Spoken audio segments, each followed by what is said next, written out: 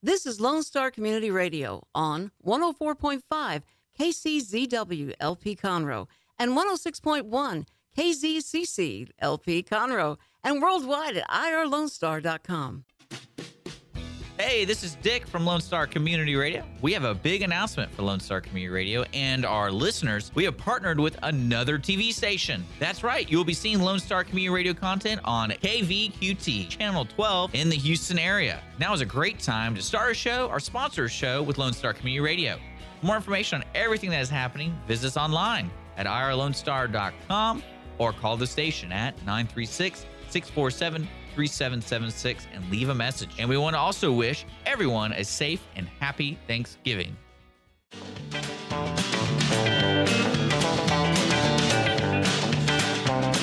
Good afternoon. Welcome to the Extension Hour. I'm Amy Ressler, County Extension Agent for Family and Community Health. I'm still getting used to that because it's a new title, Family and Community Health. And we're really happy to be here today because I love doing the radio show when it's my turn. We take turns. Everybody has a different turn. And I often have guests, and today I have some awesome guests, and I'm so excited. So one of them is going to walk in the door any minute, and we're going to embarrass him and say hello when he gets here. But Eric Zimmerman is with me right now. So Eric, introduce yourself. Good afternoon, Amy. Pleasure to be here. Eric Zimmerman, certainly been in Extension for quite some time as a county agent now currently in Grimes County. Previously served in Brazos, Llano, and Tom Green counties way out west in San Angelo. And so graduated from Texas A&M, went into the Extension program back over 20 years ago, and have enjoyed every minute of it. Yeah. So we do have a lot of experience, and when Philip gets in the room, we'll find out how long he's been. Well, no, you know what? I know how long, because we actually went to new employees orientation together. You did? We did, yeah. And so we started. Weren't y'all even coworkers we were, at one time? Yep, at one time in Stevens County. I just went blank. Where was I? Because I've been Breckenridge. That's right. I've been. Come on in, Philip. Put on some headphones and join us. We were just talking about you. Your ears might have been burning because we were. Eric just introduced himself, where he's from, where he's been, where he's working now. I was talking about. So I started out in Hale County. I went to Texas Tech and then went to just a whole 45 miles away from home in Hale County, and then I went to Stevens County, and that's where Philip was my coworker. And then I went to Bowie County, and then I got my master's degree there in Texarkana. And then I went to the state BLT, Better Living for Texans office.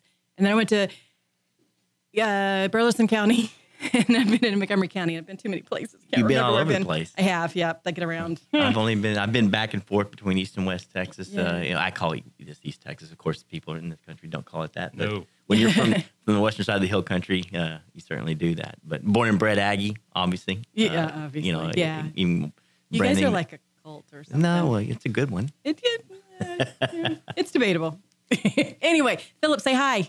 Hello, Amy. How are you? I'm great. How Glad are you could make it. Let me turn my volume down here. Okay, so Philip joined us from College Station. So tell us a little bit about you.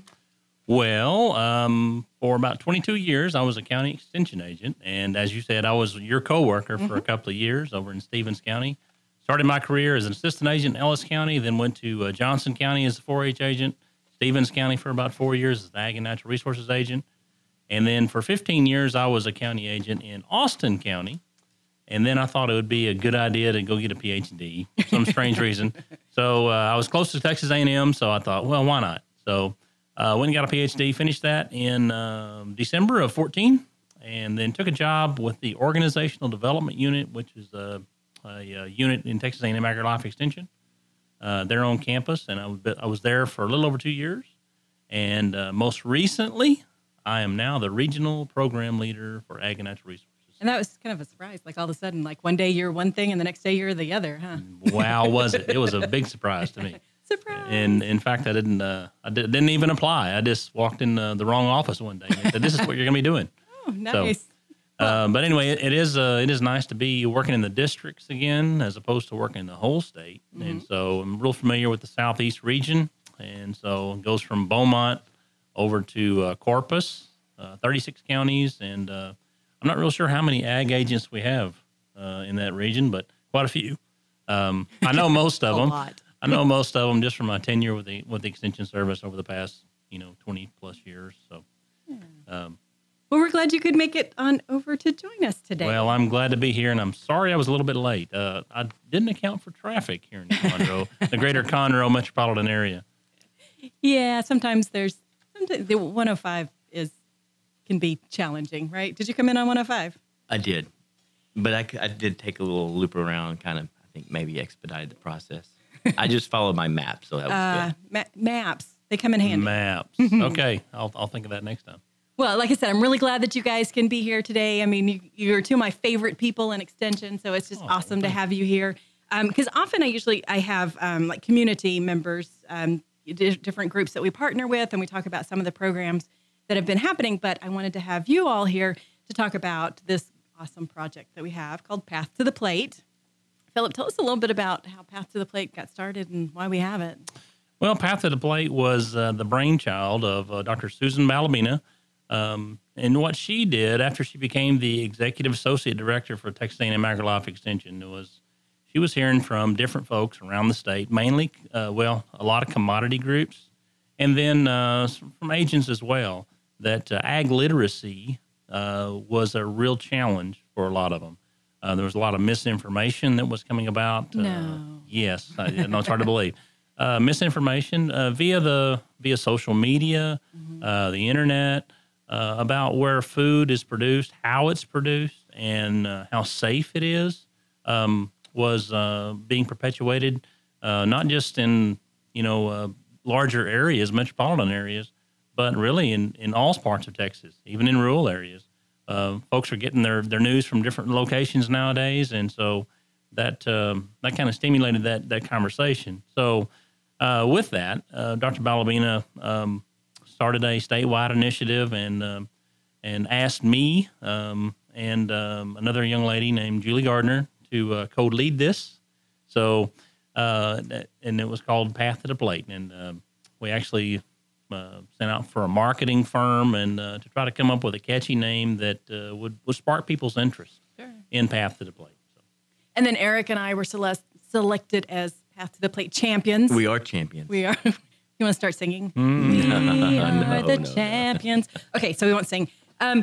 So the idea is let's train some of the people out in the field.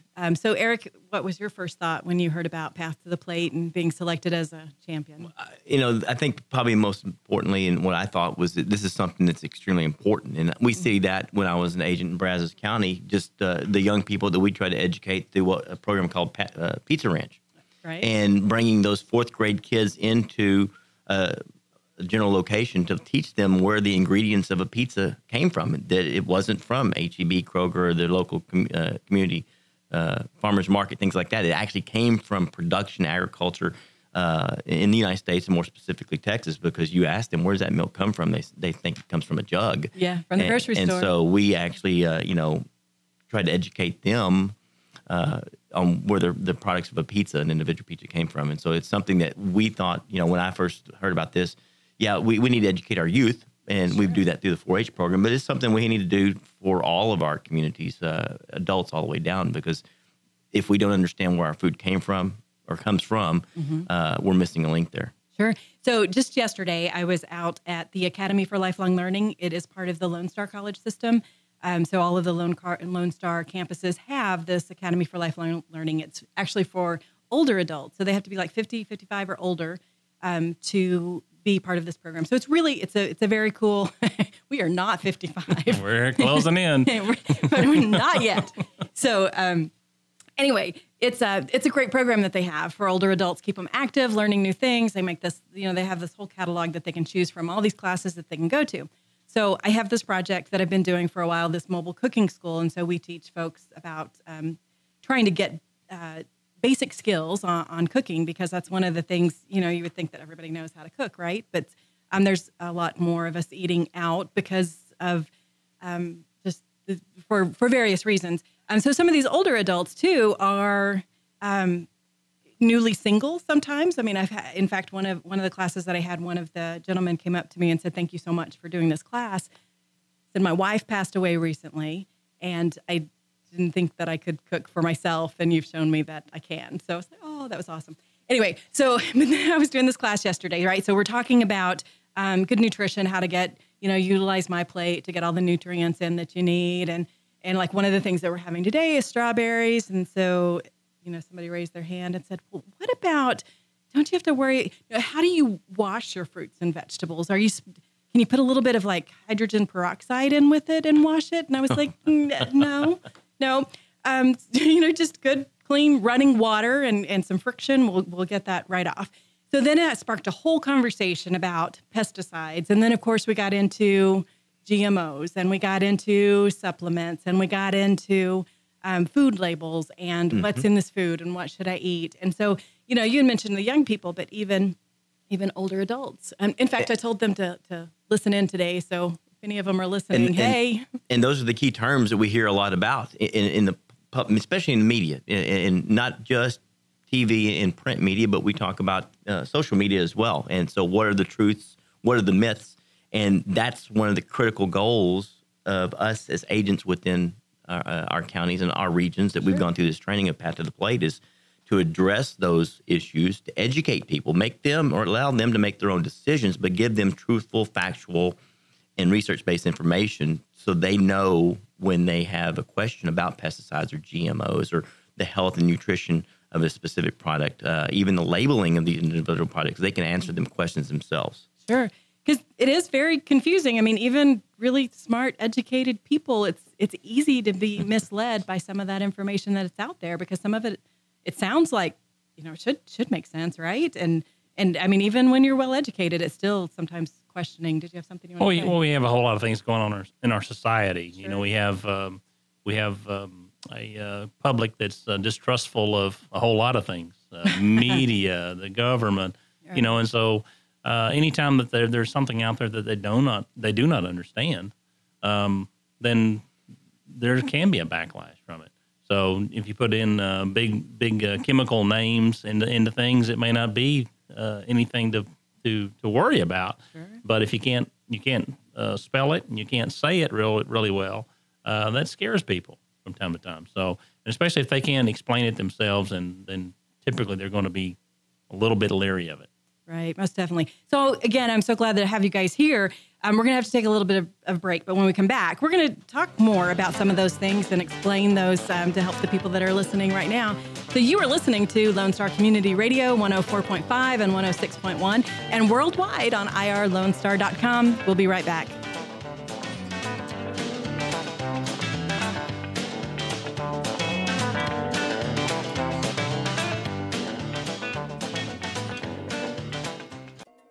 Hispanic Chamber Connections with Dr. Carlos Sanchez, president of the Woodlands Conroe Hispanic Chamber of Commerce, featuring event announcements, member highlights, and more. Tuesdays at 1 p.m., broadcasting from the heart of Conroe, Texas on irlonestar.com and Conroe's FM 104.5, 106.1. Lone Star Community Radio is Montgomery County's radio station with talk, music, weather, and traffic for Montgomery County. Have a question, comment about one of our shows? Want to know how to reach a host? Just contact the station on irlonestar.com or call in and leave a message at 936-647-3776. Get involved with your community with Lone Star Community Radio.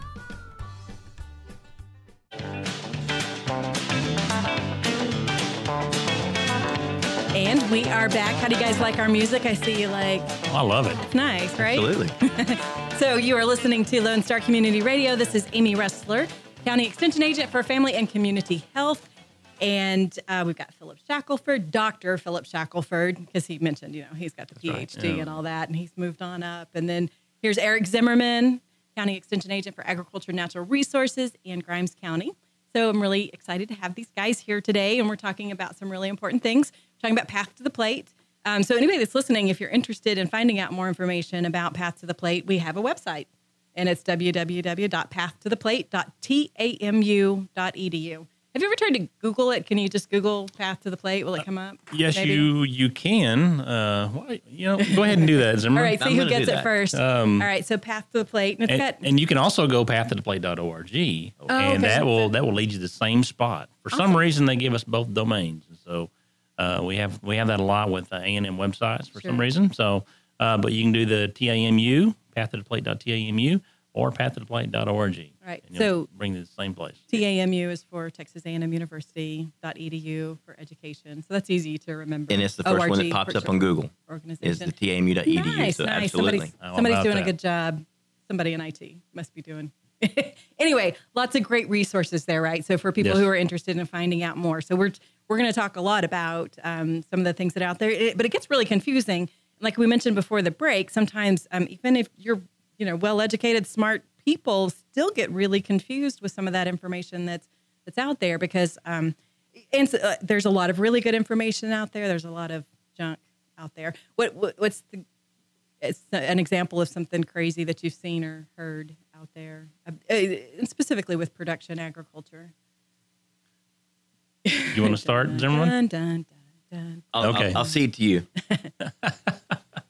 Well, we have the opportunity to do a lot of education with, just anybody that comes through our programs. And I can remember several different instances when I was a county extension agent, working with folks that were highly educated and very learned and read a lot. Challenging me on the validity of how safe our food products were, and at any given moment in time, we could be totally out of food in America. With a few trucks breaking down, that we'd all starve to death, which is not actually the case. There's food. We have a most well protected and safest food supply in the world, but these were folks that were very learned and challenged the validity of say for instance GMOs. I remember in particular I did a course through our CEU programs one time on GMOs, and was challenged not with any factual information, but was challenged with the fact that they didn't believe the government was telling them the truth, that it was actually safe to use. So, but if you look at the science and you look at the things behind that, and our production systems are well done and they are safe, and I think folks need to realize that. And I think we have, in production agriculture and also in education per se, we've not been really forward in telling people that their food is safe. Yeah. So research and science, I think, is an interesting thing. So, there's a lot of research, and I'm doing air quotes for people who can't see, research. You can research anything. I can ask 10 friends what they think, and I can call that research, but that doesn't mean necessarily that it's scientific. So there is a difference between research and science. What do you think, Eric? Well, I think so. I mean, you can always skew the numbers as you wish in terms of a research project. But what's important to the things that we do is we refer back to research-based information at the university level that's unbiased. And so when we gather that information from our specialists on campus at Texas A&M, they're providing us information that we can relate to the public that's going to be unbiased and factual, simply to get the factual information for those consumers to make an individual, an educated decision in relation to what they're doing. And so, some of the issues you hear a lot of nowadays is this, and you referred back to, strawberries and things of that nature, pesticide residue, genetically modified organisms, GMOs, even things that you see within the pop culture or day-to-day life at the food counter at stores in terms of labeling. A lot of those things are proven through research, especially the GMO issue right now. And so what we're challenged at within the United States more specifically is we continue to lose less or more and more acreage in terms of land. There's only so much land. There's only so much land. Right. And we do that due to continues urbanization and urban sprawl and things of that nature. Right. But the population is not decreasing. We continue to increase our population in the United States and worldwide. In the United States, obviously, we're a developed country, and so it's one of our charges that we've seen and we've adopted and we've accepted to feed the world. And so as we continue to do that, we've got to become more efficient, and we do that through technology, and that technology is proven through research-based information at the university level. Not only Texas A&M, but all of our land-grant universities throughout the United States. But, of course, with us and being our proximity to A&M, we utilize that. Sure. And it can be complicated. I mean, it's a lot to take in. And a lot to understand. And in terms of research, I heard something the other day about, we all accept that the world is round, right? But none of us really have the tools needed to actually verify that the world is round. So we have to depend on people who do have those tools and have the ability to actually verify that, yes, the world is round. Well, and kind of on at that point in my previous point too, we talk about technology in general. Some of the points that we were able to experience during one of our trainings was you talk about technology. How does it affect just our general lives? Well, without technology, we wouldn't have as many advances in our medicine and our pharmaceutical industries that we see now to address those issues related to health. Communication, used to, back in the day when the three of us were growing up, we had rotary phones at our house and there were party lines in rural areas. And so now, you don't see people without cell phones right. and those things. I always talk about when we talk about pesticide applicator training, there used to be a slide set that we would go through and the agent did a lot of talking. And so we went from the slide set to a VHS or a VCR tape. And, that was when our agency was in a different name, but still, we utilized that. And so we talked less as agent. We just pushed the play button. And so then it got even more efficient to a DVD player, a little less bulky, a little easier to utilize. And so as we progressed through even that kind of stuff, we changed over time. And technologies, in agriculture, it's the same way. We used to utilize the oxen and plow and walk behind that. And now we have highly sophisticated technological advances in terms of equipment, in terms of things that we can utilize, products within the ag industry that helps, again, feed the world. Right. Produce more food with less land. With less land, less input in terms of labor. Absolutely.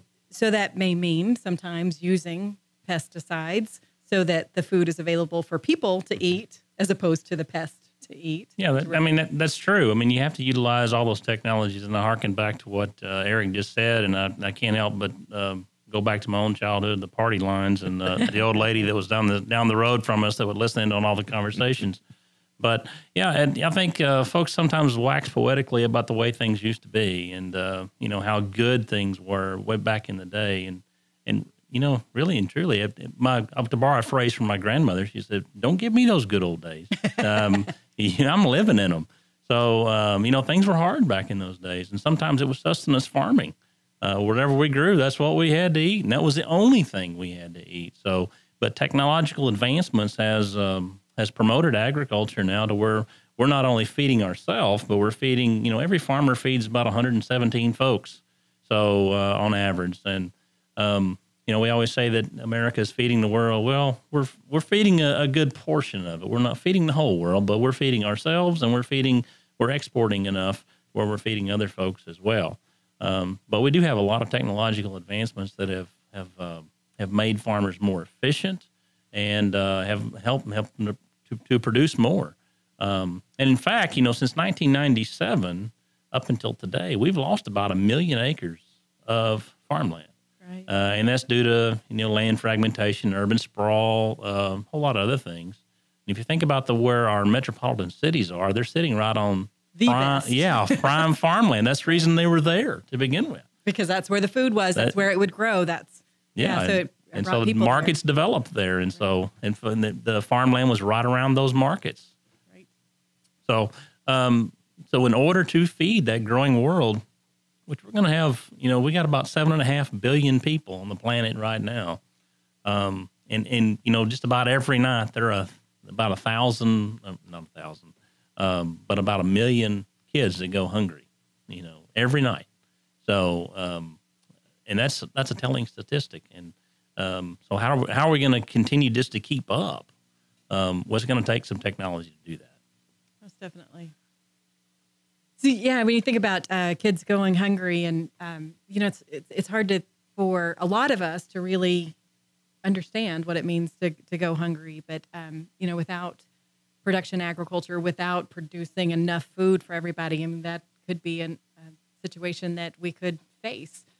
So things like pesticides and GMOs are actually important and play a really strong role in our future. Yeah, and we talk about GMOs. I think that's probably one of the hot button things, and GMOs are simply, it's a technological advancement that's used by ag producers. Sure. And it's an advancement that's just not thrown out there. It's been researched. It's been justified. A lot of these companies that come out with products or take, for instance, a seed company or something along those lines, they're not going to put a product on the market that has not been proven to be safe, one. Right. Two, they spend a lot of money doing that. And so they cannot be wrong. If they are wrong, it's a bad thing for that company as well. And so, again, those farmers and ranchers utilizing those type of things, their hopes are to become more efficient and to address those issues that we see in terms of pests that attack products or crops. Right. Because when we see those attacks, the yield is decreased. So the production total, that acre of land, let's say, is less, which ultimately means there's going to be less product for our population to buy at the store, which obviously we've seen before as supply decreases, price increases, and we don't want that because Philip had referred to earlier, we've got the most abundant and economically the cheapest food source in the world, and so we're able to do that through that technology. On average, Americans spend about 6.4% of their annual income on food. Right. The next closest nation to us is Germany on producing food, and they spend a little over 10%. And you can go up the line from there, and you have several countries that may have experienced some unrest, and you can correlate that right back to commodity prices or food prices. When it costs them more to feed themselves, that causes a lot of social unrest. And so, America is very blessed in the fact that we don't have to spend a whole lot on food. We have the cheapest, most abundant food supply on the planet, and therefore we have a pretty stable environment to buy disposable goods, to buy homes or to buy cars or, to go out to eat. Or if we choose to, and if we choose to do this, we can buy organic, and there's nothing wrong with that. Or we can buy non-GMO things, and there's nothing wrong with that. If that's your choice, that's your choice. But through the Path of the Plate program, we want to make sure that people understand what the facts are, so they're not misled by claims that aren't science-based. Right. We want people to make their decisions based on facts and not on fear. And to do research and understand what they're reading when they do that research. All right, so we have to take a break, but we're going to come back in a little bit and let's talk a little bit more about GMOs. Let's tell people what those are and how to do research and to look at those kinds of things. So you're listening to Lone Star Community Radio, 104.5, 106.1, and worldwide on irlonestar.com. And this is Amy Ressler, and you're listening to the Extension Hour. We'll be right back.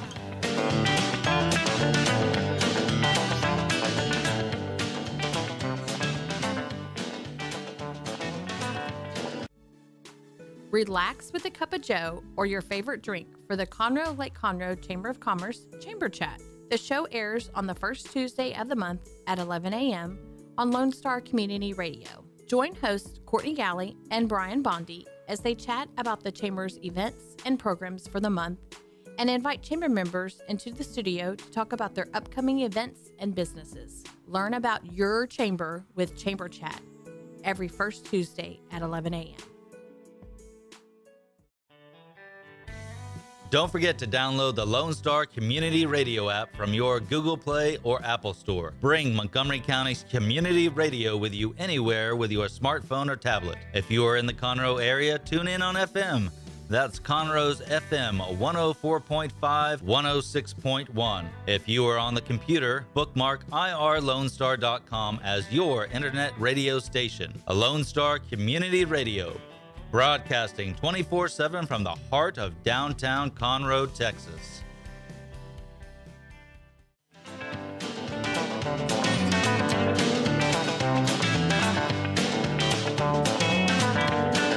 And welcome back. You're listening to the Extension Hour. Philip was just making commentary on where people grow up and what's happening and different types of. So what were you saying? I just think it's unusual how you grew up in Lubbock. The hub of the South Plains, and then Eric is a old West Texas boy. I can't remember Crockett. Menard. Menard. Yeah, not Maynard. No. But Menard. Menard. M-E-N-A-R-D. Yes, Menard. Is that Crockett County? Menard County. Okay, Menard. I'm not that far I'm west. trying. Crockett, Arizona. Okay. Yeah. I'm trying to give Crockett. That's D6. So, and then I grew up in Cisco, home of the Big Dam Lobos. We had a big dam there. So it was all right. So DAM, not a DAM. But I know this is family radio, and here I am cursing. But no, and that's out about the Abilene area, and it's kind of unusual how we all have found homes over here in not East Texas, but South Central? South Are we Central? Central, kind of Eastern, South Central. Know. Yeah, there you go. Yeah, whatever. Yeah. Anytime where I saw a pine tree when I was growing up, it was always in somebody's yard. It never grew wild. So Right. Well, yeah. Lubbock, there's only trees where people. We had a bunch of those Afghan pines out there just to control wind. Wind breaks. Stuck them around the house. Yeah, exactly. But so Texas is a large state, lots of people, lots of land, lots of production, agriculture. And that's kind of what we're focusing on today.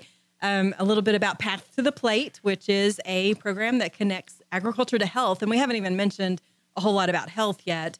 But I think that's one of the fears that people have when they're thinking about their food and where it comes from and what's done to it. Like, oh my gosh, it might, affect my health negatively. And certainly health is a very personal thing. And people have very passionate feelings about their health and what they eat. And what we mentioned before, too, is it's important for people to make their own decisions, but to make those decisions based on facts and not so much on fear, and to really look at the sources where they get their information, because there is a lot of information out there that sounds really good. It may be based on some type of research, but it's not necessarily scientific. So we had mentioned before the break that we would come back and we'd talk a little bit more about what are GMOs, how do you find good information, how do you do your own research.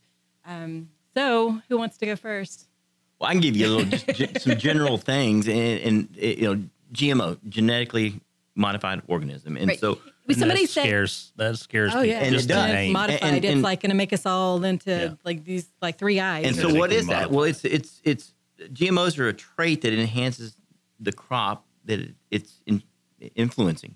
As an example, could be a corn crop.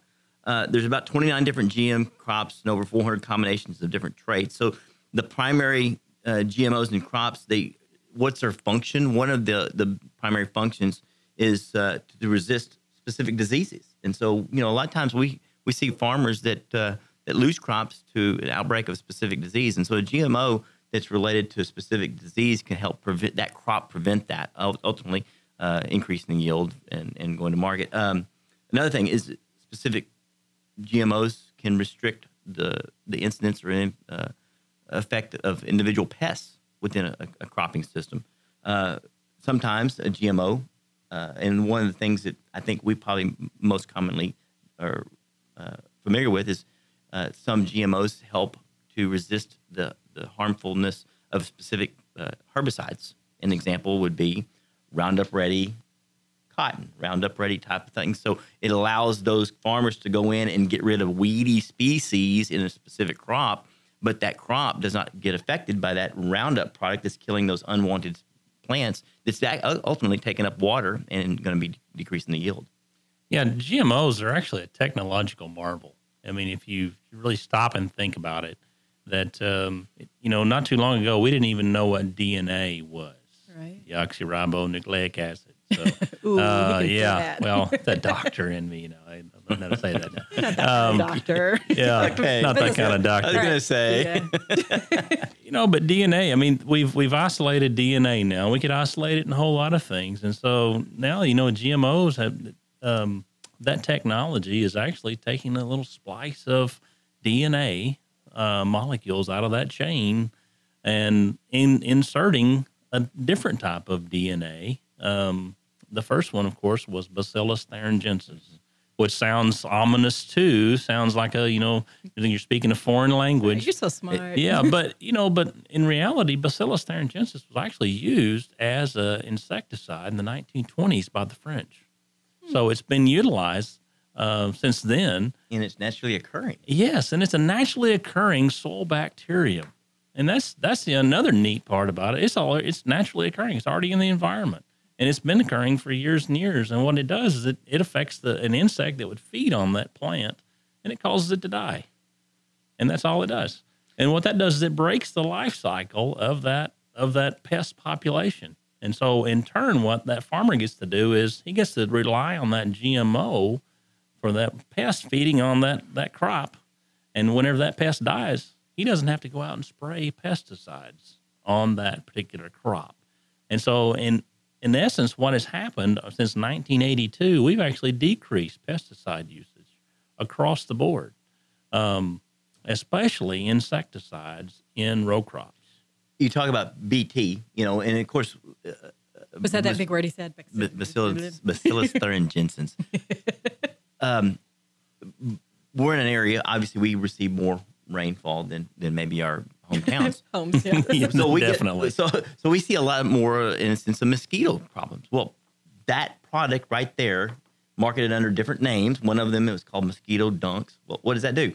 That's Bacillus thuringiensis that gets rid of mosquito larvae. So then we decrease the problems that we see in terms of mosquito infestation and the Zika virus and West Nile and all those kind of things. So does that talk about food and production agriculture? No, but it's still the same product, the same naturally occurring bacteria that we're utilizing all the time and encouraging people to use to control the mosquito populations for human health. Right.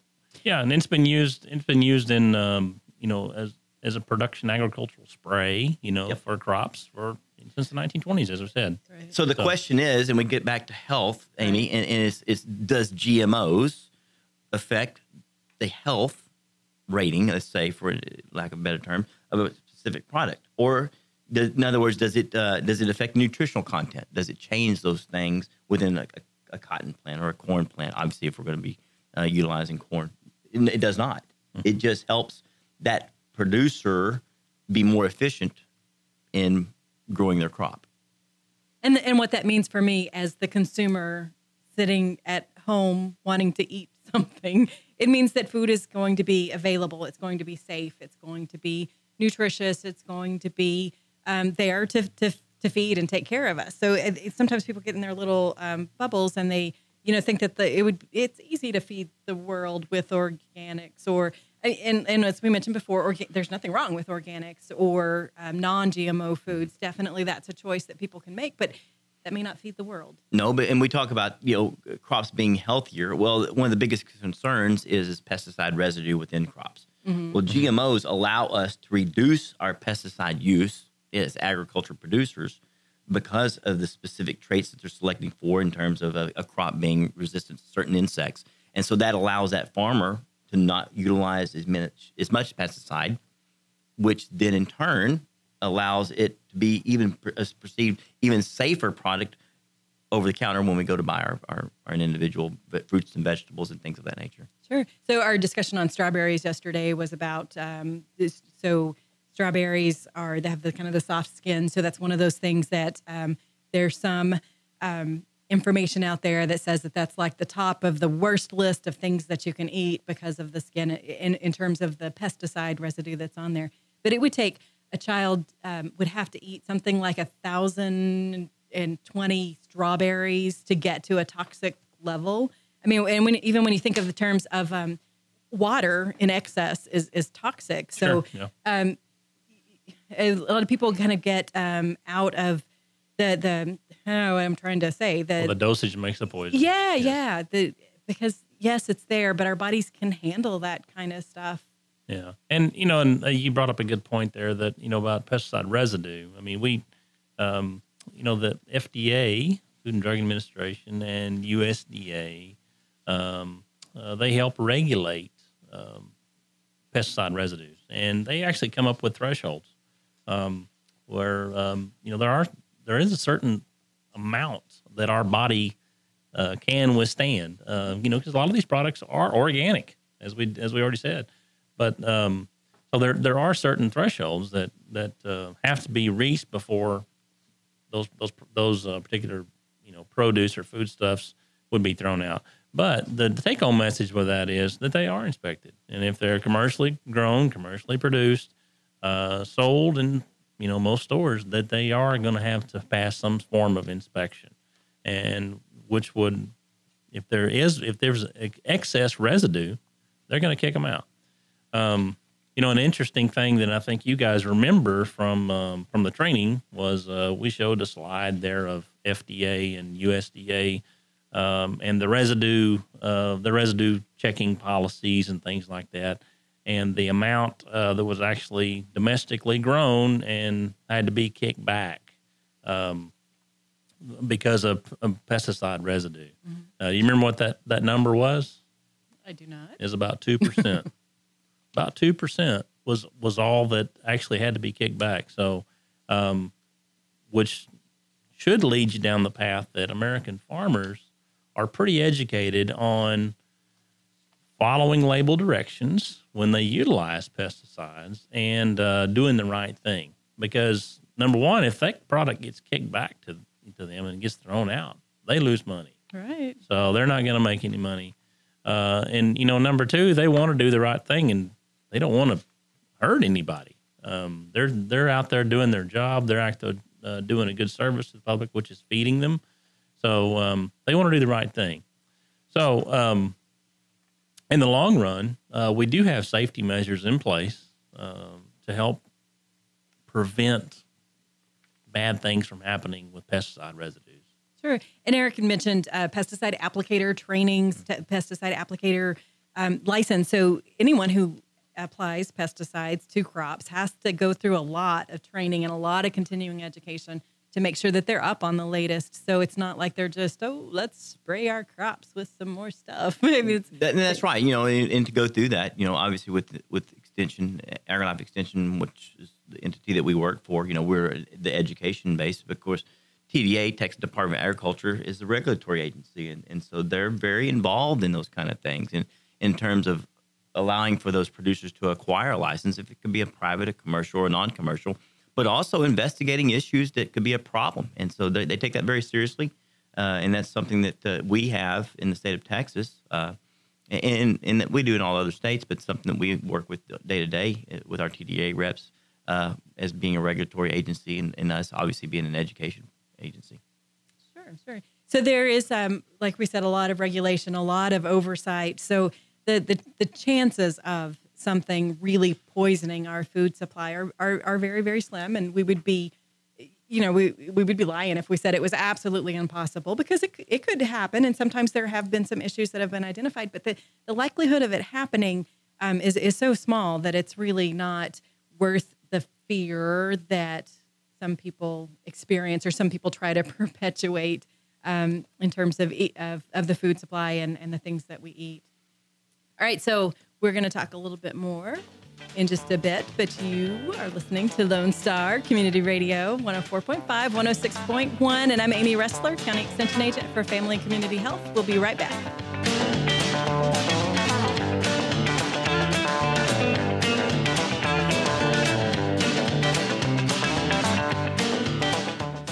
Don't forget to download the Lone Star Community Radio app for your Google Play or Apple Store. Bring Montgomery County's community radio with you anywhere with your smartphone or tablet. If you are in the Conroe area, tune in on FM. That is Conroe's FM 104.5, 106.1. The Texas A&M AgriLife Extension Service has been dedicated to educating Texans for over a century. In 1915, the Extension Program was established under the federal Smith-Lever Act to deliver university knowledge and agricultural research findings directly to the people. Ever since, AgriLife Extension programs have addressed the emerging issues of the day, serving diverse populations across the state. Texans turn to Extension for solutions in horticulture, agriculture, 4-H and youth, and family and consumer sciences. Extension agents respond not only with answers, but also with resources and services that result in significant returns on investment to boost the economy. Join us Fridays at 1 o'clock for the AgriLife Extension Hour.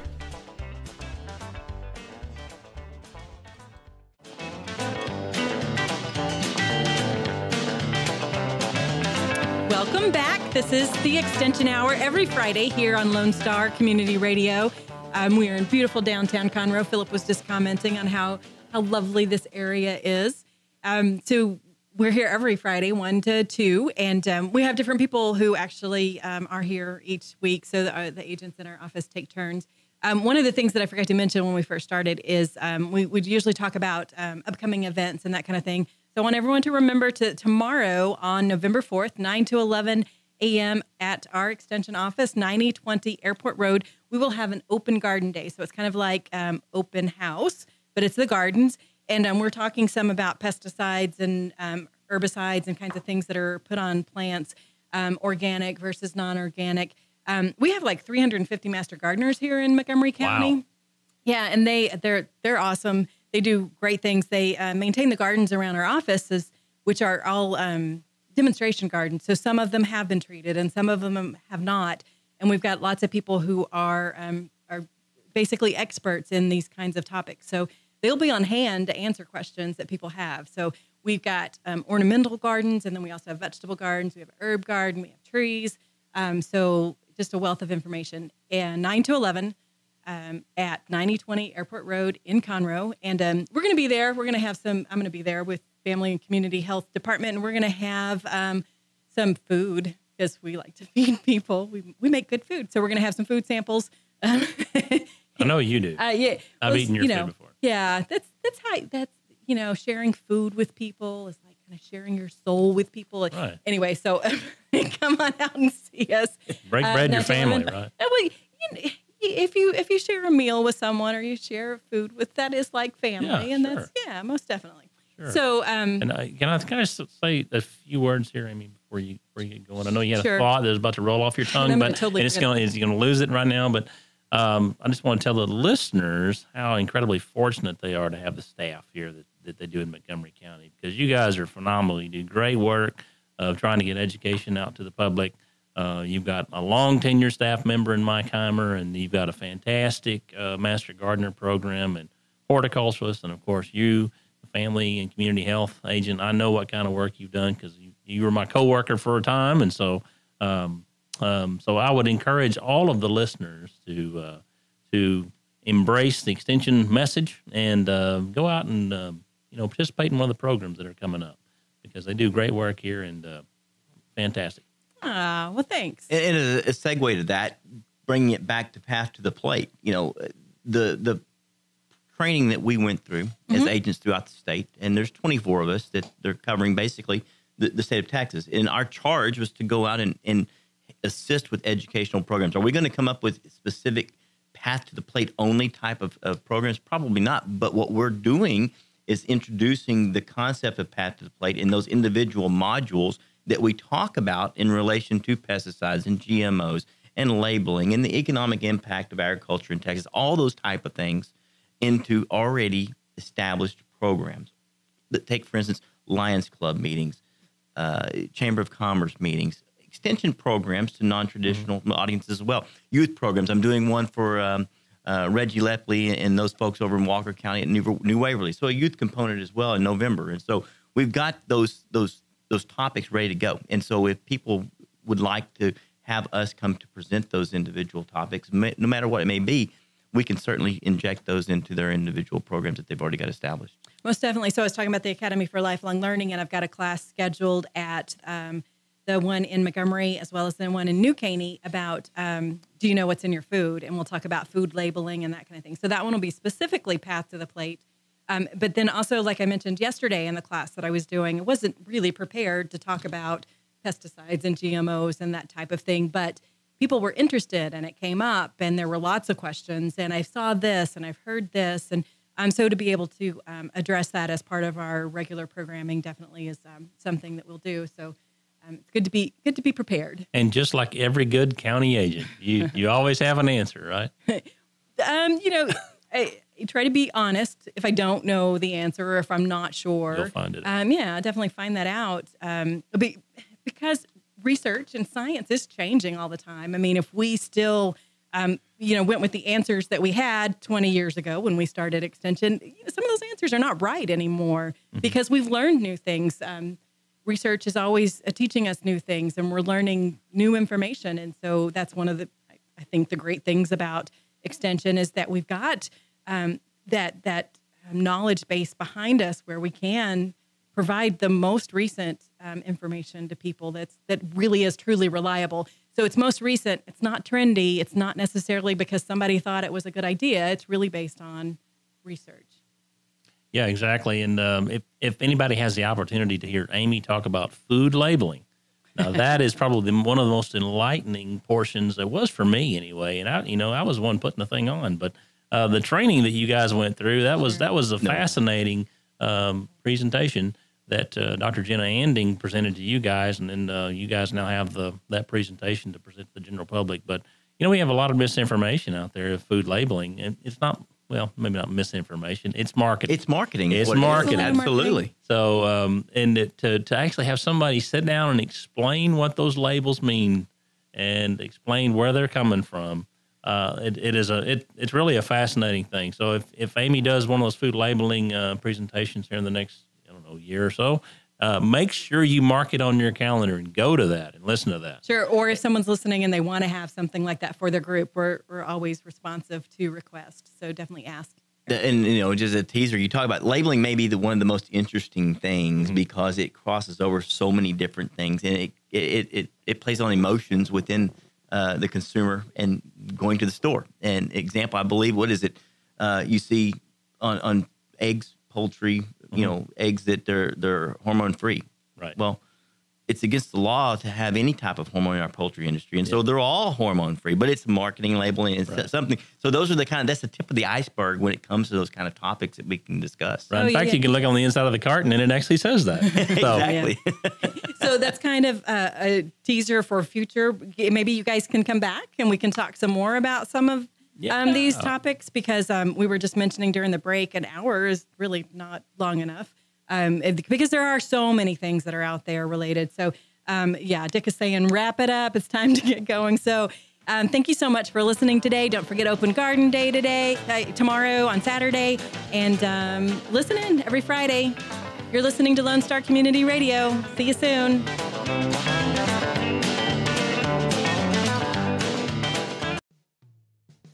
Thanks for checking out this podcast of Lone Star Community Radio, Montgomery County's community radio station. If you enjoyed this recording, make sure to check out our past shows online at irlonestar.com or their respective video or podcast formats on YouTube, Google Play, or iTunes. If you have any questions regarding the show, either it being about sponsorships or questions for the host, contact the station manager at dick@irlonestar.com or call the station at 936-647-3776.